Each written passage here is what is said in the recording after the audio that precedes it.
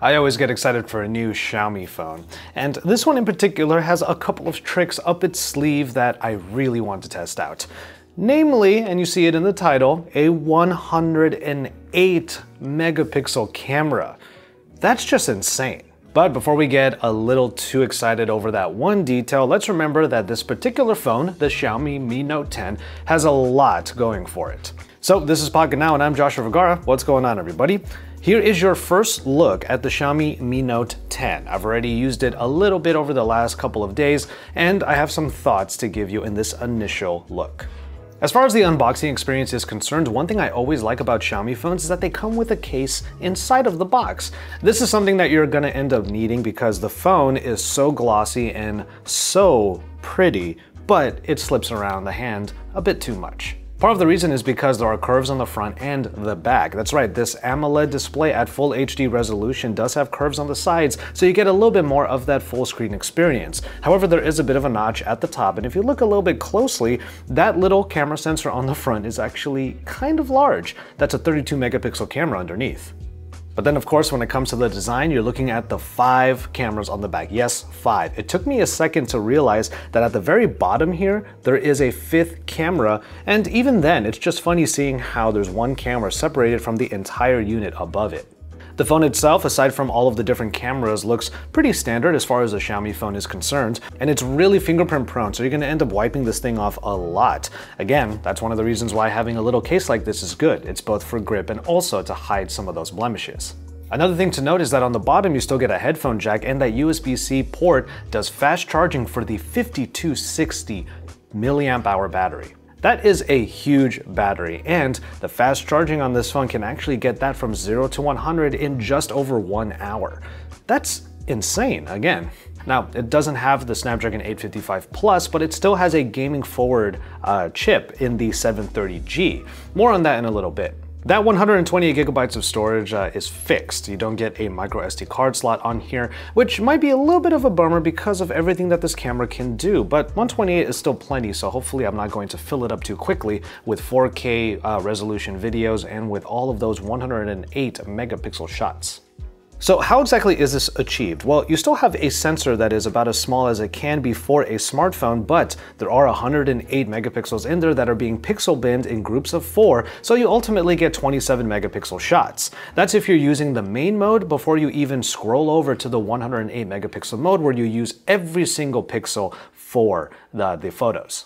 So there are going to be obvious comparisons between the main cameras and that particular mode, and the main takeaway is that when you zoom into the 108 megapixel shots, obviously there's a lot more detail. There's more information in there just for the sheer amount of info that was gathered as you took that shot. In broad daylight shots, the 108 megapixel photos are fantastic. In low light shots, you probably will want to go to the main modes, but of course there's also the night mode that's available if you need that extra low light oomph. We're going to get a little bit deeper into the 108 megapixel shots in the full review, but you can head over to my channel to take a look at all of the footage that I captured with this particular phone in a real-world camera test, kind of a vlog style type thing, that day out in LA, so you can see even more from this particular device. Once you get past that main sensor though, there's a lot to have fun with here. You have a 2x optical zoom that is there, also a 5x hybrid zoom, and an ultra-wide camera that you know I'm already going to be a fan of. That final lens at the bottom is actually a macro lens. According to Xiaomi, the reason why there's a dedicated sensor for the macro lens is so that they can tune the low light shots a little bit better. After all, when you're that close to a subject, you might be casting a shadow over it, so good low light shots from the macro lens are key. Ultimately, all of these lenses come together to give you what might be considered the Swiss Army knife of phones, as far as phone cameras are concerned, of course. And the phone might also be good for video capture as well because Xiaomi put in a little bit of extra effort to make the video modes fun as well. More on that at my video at youtube.com/Joshua Vergara. You're gonna wanna check those out.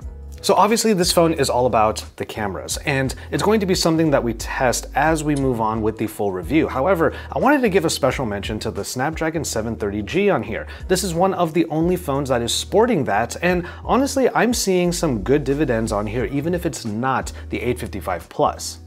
I mean, think about it this way. You have that particular processor, which is not going to be the most powerful, but then you have one of the biggest batteries in a smartphone right now. That should mean that battery life on this phone is pretty incredible. But as far as performance is concerned, gaming is still at a top clip. I still really enjoy all of the games that I've put on here, like Mario Kart Tour. I only really had some speed issues or performance issues when moving among all of the different lenses and taking a lot of photos back to back to back in the camera app. After all, there's a lot of processing that has to be done to achieve those 108 megapixel photos. So that's one thing to keep in mind, is that the phone does need a little bit of time to process everything, especially in the camera. But as far as gaming is concerned, you're still going to have a pretty good time on this, even if the 730G is not the most powerful.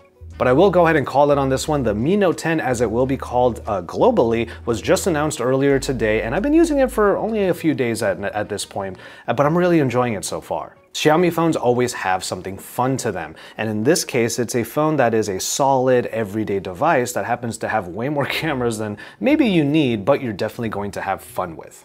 And with an industry-first 108 megapixel sensor, well, that is definitely something to get excited about. So stay tuned to Pocketnow and also to my channel at youtube.com/JoshuaVergara for more about this particular device. Look forward to the full reviews, and again, I do have a real-world camera test coming out pretty soon. I'm working on it right now that you can look forward to over on my channel. Drop some likes on these videos, get into the discussions down in the comment sections down below, and let's talk about this particular device. Are you excited for this Mi Note 10? And let us know what you think about a 108 megapixel camera. From there, again, don't forget to subscribe to these channels and hit that bell for notifications. And from there, I'm going to call it on this one, and we will see you in our next video.